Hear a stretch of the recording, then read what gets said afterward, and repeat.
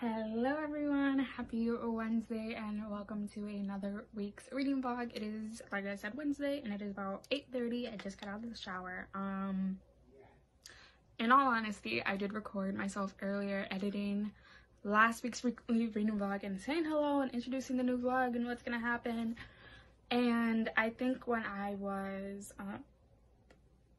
sending myself like those clips, I marked it for some reason as last week's clip and I just ended up deleting it, so here we are saying hello again.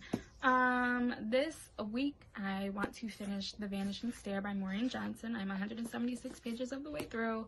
I do want to sit down and read this, which I'm going to after. And then a couple of days ago I had my sister pick out 3 books from my bookshelf that I have had on my shelf for a very long time.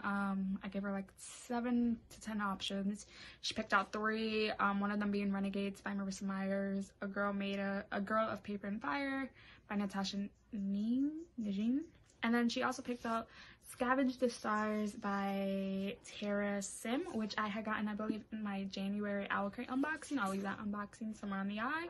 So I'm gonna try to start this tonight, and if not tonight, then in the morning. But I just wanted to say hello, welcome to another week's reading vlog.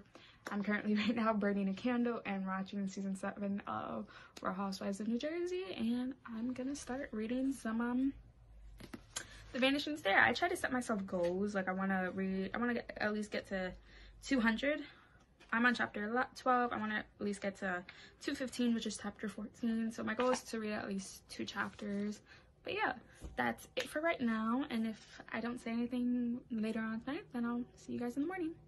Hello guys, happy Saturday, and it is about to be 6:30, and I've been a horrible YouTuber. Like, I have been reading, but I just haven't been vlogging because I'm not doing anything, you know, interesting. But I got more packages. So my sneakers came in today. I ordered the red Huaraches and the black Huaraches. I got them. They're in my closet. I went to my sister's house today to help her wear her room, and she ended up giving me stuff. So I have now this new texturing spray. This is sea salt hair from Measurable Differences. It's sea salt. You literally just spray it into your hair when I have it curly, along with this Mr. Green dry oil spray. It smells actually really good. This is for, you spray and massage it into your oil. Massage the oil directly onto your skin. For hair, spray the oil into your palms and run through the tips of your hair. So you can do it for face or your hair, for whatever's dry. So that's these 2. And then I also got this stimulating hair oil. Gonna try it. So then my graphic novels that I was waiting for came, and I realized I messed up. I meant to order Giant State Volume 9 and 10, and I ended up ordering Giant State Volume 10 and 11, but I need 9 for next month. So now I need to order Volume 9. So I got 10, 11 because now I'm reading the books, and this one, Volume 11, is really thicker than the other ones. And then I got Monstrous Volume 3, and we now finally got the news that there's going to be a Monstrous Volume 5, so I only have 2 to read. And then I got Rat Queens Volume 7 because I've read every single one of them except for Volume 7. So then those. And then let's do reading updates. For The Vanishing Stair, I'm finally on chapter 14 to 15. I do plan on reading more today. I finally sat down yesterday and read, and she's getting more into working with the professor, and the professor's telling her, like, listen, there's a hidden tunnel in your house. You need to find it because that's how something happened the night of the murder. It's kind of not as interesting as the first book, and I feel like it's gonna suffer from middle book syndrome, like a lot of trilogies suffer from. But yeah, I'm home. I'm gonna drink some coffee. I'm gonna read more, and I really do need to start Scavenge the Stars today. But I think that's all for right now, and I'm gonna try to update you guys at 4.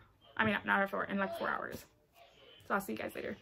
So this is the theme, and these are the cards. When a rich celebrity says that money doesn't buy happiness, Mine's just corny too, though. The Starbucks brings a space. What do you say, largest? I gotta go with Starbucks. Starbucks. It's me. Here's the Starbucks. Okay. Forever my president.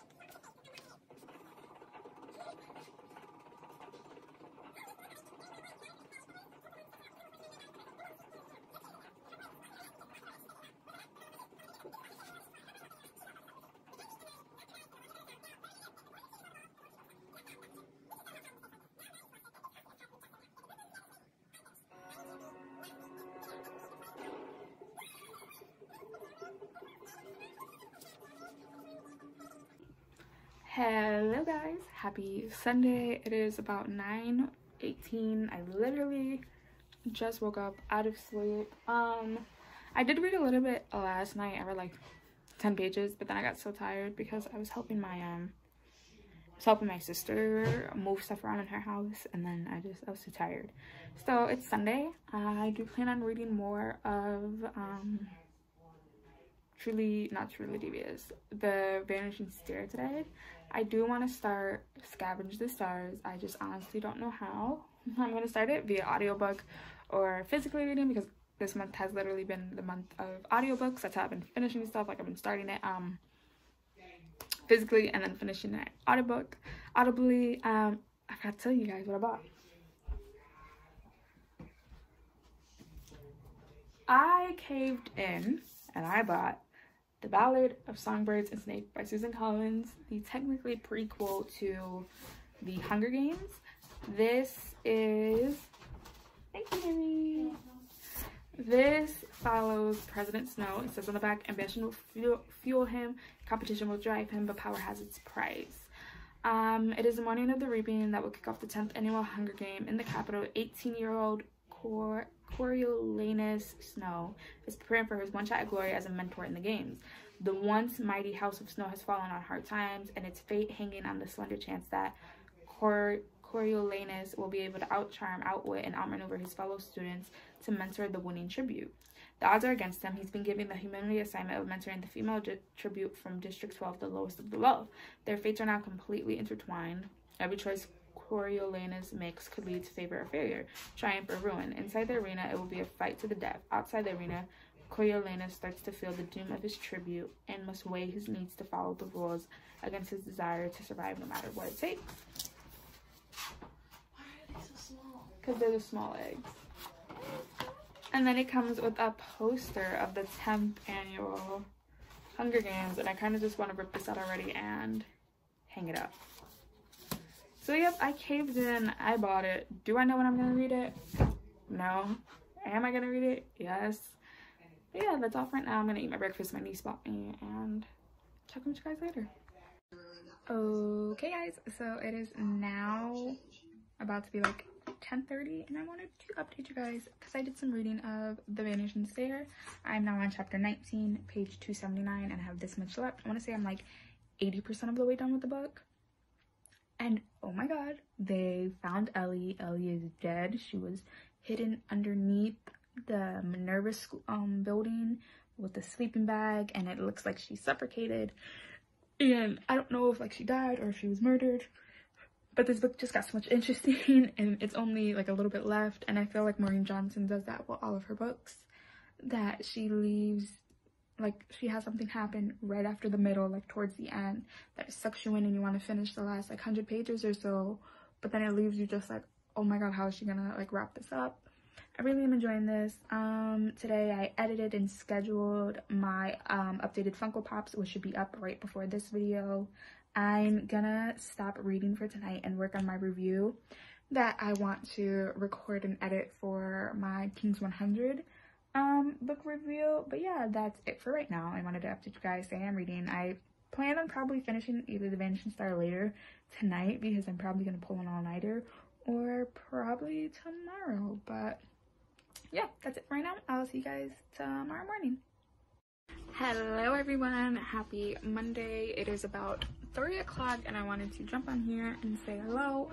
I wanted to update you guys when I woke up, but when I woke up I started helping my little sister like clean up her room. We rearranged it, we had something new in, so I didn't have a chance. Last night I did get to, as you saw, 75% away into not truly devious, The Vanishing Stair, the second book in the truly devious trilogy. And I just like, that's when we found out Ellie died. They don't know how she like found that tunnel. They don't know how she got in that tunnel. They don't know if she was suffocated or what. But when I stopped reading last night, I had left off at the part where now we had learned from the previous, like the original Ellingham case, with the headmistress of Minerva was having an affair with the person who created Ellingham Academy, Albert, and this book got like really intense. Really, like, I feel like she does this with this series because I've never read anything else from her, I think, except for like the short story she's done with Cassandra Clare. But yeah, I really am enjoying this, like, really so far. So I do plan on finishing today. It's 75%. I should finish it. Once I get into it, I like pick up really quick, and then hopefully when I finish I can actually pick up Scavenge the Stars, or I honestly don't know. I do know I need to start putting together my TBR for June. I have no idea what I want to read. I have no idea what I want to put on my TBR, and I need to start planning out my June videos. So I think I'm gonna do that after I read or before I read.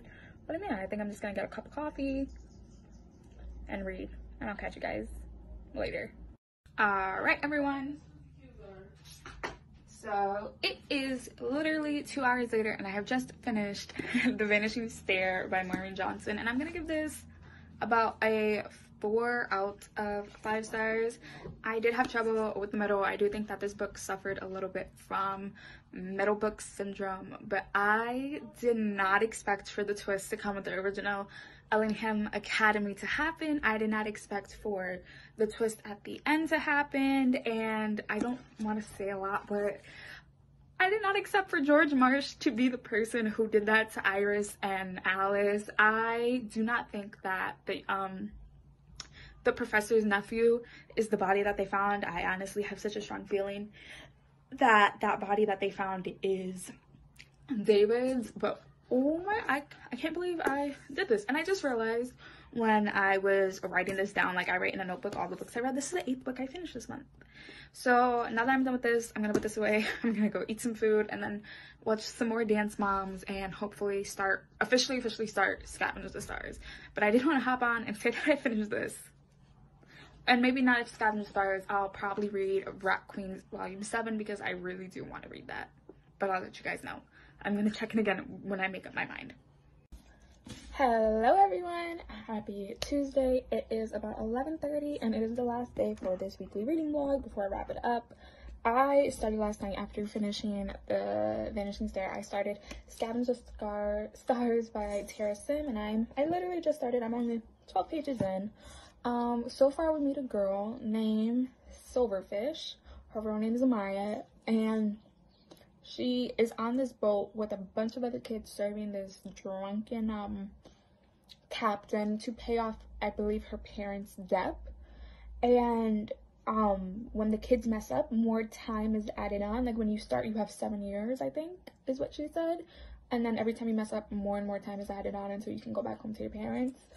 She has a couple of days before she can go home to her mother when she sees this guy floating in the middle of the sea. The captain tells her to ignore him. She ignores the captain, saves him, and has a month now added on to her service to him. And it's very interesting the way it started because right from the jump, she says my name is like Silverfish, and I'm not supposed to remember my real name.